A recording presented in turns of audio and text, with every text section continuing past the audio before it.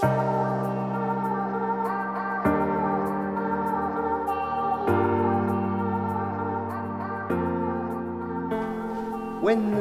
you think about the world space industry, what generally came in your mind is something big, complex, with huge investment, with big company dealing with this.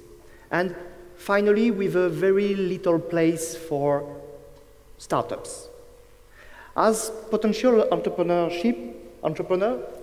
you could think space is a dream, but there is no place for me in this dream. If you think so, you are wrong. I will explain you why. First, let's say what is space industry? Roughly, there are two different areas. One, the first, is the building of satellites, of rockets, and everything which is needed to operate these satellites. The second area, which is closer to digital world, is all the use of data coming from satellites. Telecommunication data, data for localization, GPS and Galileo, and all the data coming from satellites that are observing the Earth. It's true to say that to build satellites needs huge investment, huge installation like this. It's right to say that it's quite difficult to access to the data coming from satellites, to process them. So in the past, it's true that there were a little number of companies that were created around space. These companies were generally created by very well qualified people, generally coming from existing space companies. But it was the past. And now you have a chance. You have a chance to live in a wonderful period for space. A period in which a lot of modification of this industry allow to do a lot of things. Let's start the story 10 years ago with GPS. In 2007, the GPS was operational for 20 years.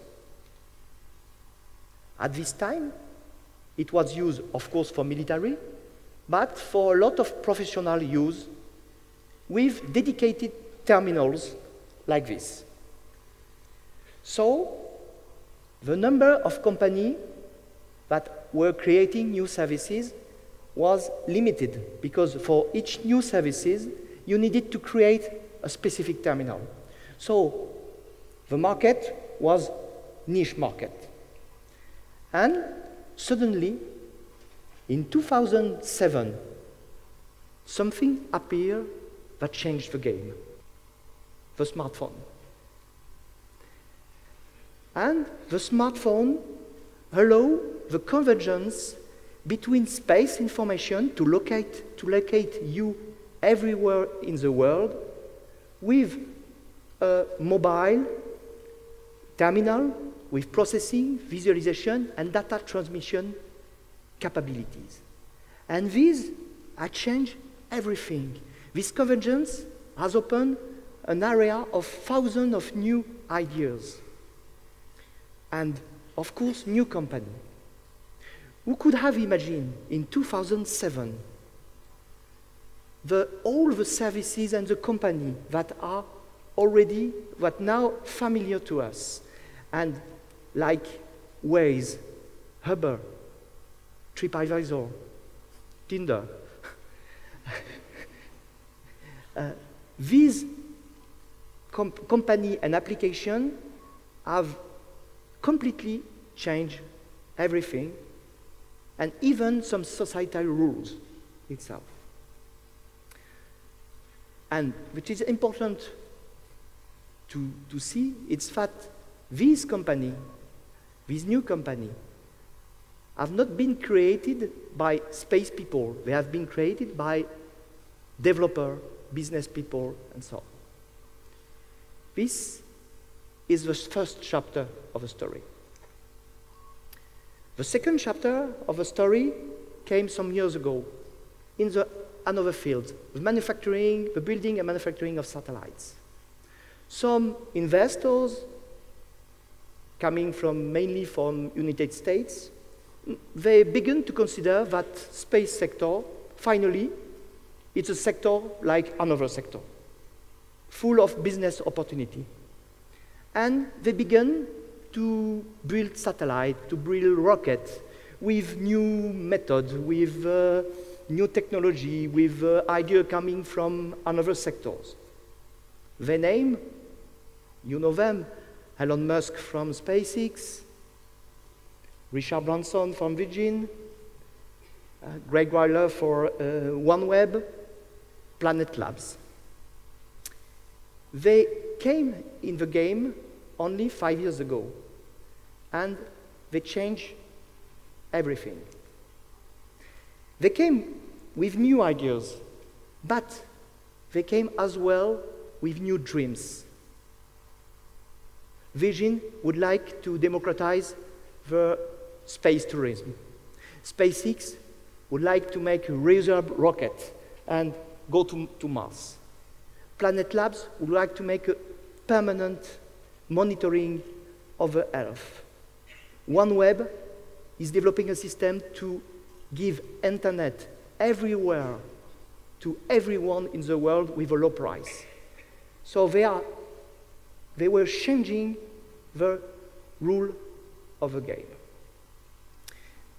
So we are now with these two chapters, with a story which is continuing to write, and now there are some new chapters to write, and you have to write this new chapter. But what are the themes of this new chapter? One of the first theme of this new chapter is the use of all the information coming from Earth observation satellites. The development of Earth observation satellites has a quite long story. It began 50 years ago, of course for military. But very quick, the application of these satellites came in all the sectors of life. Meteorological aspects, climate, environment, agriculture, and so on. And now they are essential to all these subjects. But it was, and it's still a bit complex to use all this data coming from satellites for several reasons. The data are a bit expensive. It's quite difficult to find this data, to get in, to process this data, and so on. The precision of the images are not enough for certain kind of application. And the frequency of images you get is not enough. So this means that you are not sure to get the good image at the good moment of a place on the Earth. So there are some limitations of the use of these images. However, there are some factors that let us thinking that we will enter in a new area for the use of these satellites. The first factor is the huge increase of the number of these satellites from the private sector and from the public sector. For example, Planet Labs has launched last week 88 new satellites. Copernicus is launching regularly some new satellites from public funds. And this explosion of the number of Earth observation satellites have some interesting consequences for us. The first one is the price is decreasing. The second, you have more and more frequent image, so it's more and more simple to get the image on a place. We can imagine that in some year there will be a permanent monitoring of the Earth, like the camera you have in town. The precision is increasing very quick due to the technology and the concurrence. Today, it's 30 centimeters. Airbus has announced that it will be 20 centimeters in 2 years. And the kind of images of sensors that are used by these satellites is more and more diverse. So you can get radar information, you can get LIDAR information, and all this information are complementary for different use. But there is a problem with this explosion of number. It's the amount of data generated. We are speaking about petabyte, new petabyte each year. So the use and the processing of the data will be only possible by the second factor, is the development of all the big data and cloud capability. With this capability, anyone, anywhere in the world, with only an internet connection, could use huge capacity from cloud provider. So everyone is able to process huge quantity of data everywhere. And the cloud provider, they are providing more and more efficient tool for using these images, because for them it's a market. The third factor is that in combination to this global data, we have more and more local data coming from open data, coming from all the crowd sources data from your smartphone, coming from object through Internet of Things object. And all these data, local one, could be combined with global data from satellites. And with the IT capability, you are able to develop local services, adapt to your local needs, combining this global view and this local view. And we think this is a huge area of development of entrepreneurship. There are already some companies that are doing this kind of things. This company, Terranis, they are providing to winemaker in France the information about the good time for the harvest. There are another company that provide to you on your smartphone the quality of air and so on. And personally, I have a lot of dream. I have a dream to monitor wild animals in Africa to prevent poaching. I have a dream to provide to the 1.3 billion of farmers in the world precise information about their production, about their risk to avoid any famine. More generally, I have a dream to be able to provide to anyone, anywhere, the needed information, the crucial information on his smartphone. So you have to write this chapter. But for entrepreneurship, which is important, it's to have a new market. And what is a new market? A new market is a fulfilling of a societal pain. And currently, we have a huge societal pain, which is the planet itself. The planet is becoming a garden, our garden. And as for our garden, we would like to monitor it, to take care of it. And, for example, to monitor the deforestation, to monitor that the air we are breathing, it's good for our child. And the satellite is a perfect tool for that. With Earth observation satellites, you have the world in your hands. So this is the second chapter to be right on this field.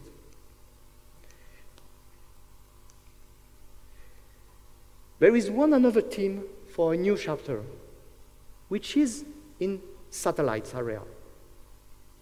Indeed, we are entering in a nanosatellite period. What is a nanosatellite? A nanosatellite is a small satellite, quick to build, cheap, quite standard. The story of nanosatellite began with university, when they built these satellites for their students. But now these satellites are coming in a business area. And here as well, they are changing everything. Because for the first time, it's possible to build satellites dedicated to very precise use, which was not the case in the traditional industry. Indeed, the satellites were big, complex, expensive, and so you have to build satellites that are able to do a large panel of observation to sell to different customers. With nanosatellites, it's different. You can build satellites for very precise use. And this is due to the standardization of these satellites. It's possible to create companies dedicated to very precise use. And we begin to see a lot of these companies, mainly in USA, but as well in Europe. F-Cube, a French company, is building some satellites like this only to monitor pipeline flow. It's a very precise mission. And so this period is opening a lot of opportunity for people who would like to create this kind of mission. As you see, we are just at the beginning of a story of entrepreneurship in space. Now, it's up to you to write the front of a story. It's only a question of wishes, of imagination, of ideas, of dreams. And one very important thing, it's that now everything is possible everywhere. Keep it in mind. You may say I'm a dreamer. I hope I'm not the only one.